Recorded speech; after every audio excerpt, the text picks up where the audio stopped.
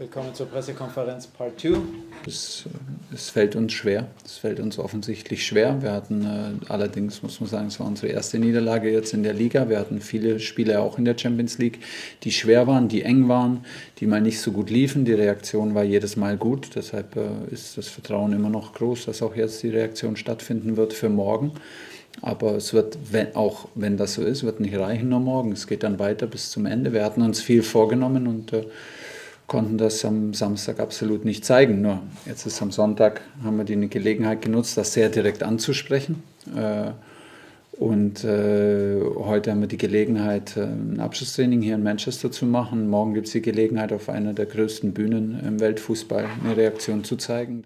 For me personally, I think a game in Manchester United is always a big game. It cannot be described in any other way. It's a big stage. It's a big club. It's one of the biggest stages in world football. It has this certain aura and electricity around it. And to prepare is, we make it ourselves very easy. We prepare the best moments and prepare ourselves for the best Man United team. There are a lot of good moments, and like I said, when they are good, they are really, really good.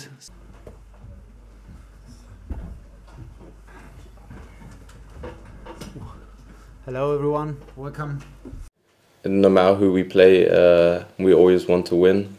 I think we want to keep our unbeaten streak in the Champions League group stage, and we want to have a good rhythm going into the last couple of games of us until the winter break. So I think this is a very important game for us. We're going to go out and try to win.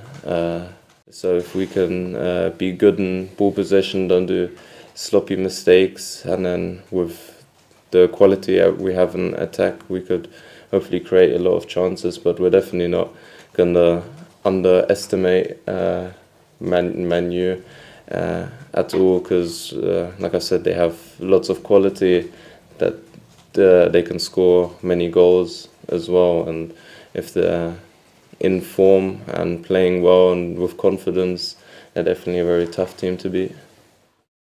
Very much coming back with the coach.